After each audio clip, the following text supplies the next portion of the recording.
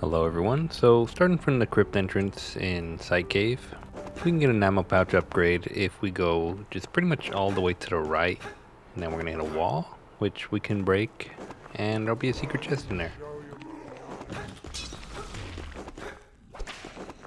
So right here, just swing, it'll break, and then just go in.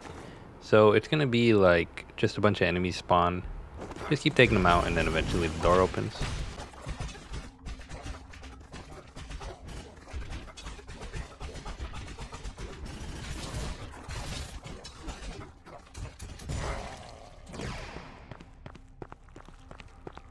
Then behind the door is the chest that has our upgrade. So it mentions replenishing ammunition, but no, it's just a storage upgrade, which it increases it by 3 more bullets.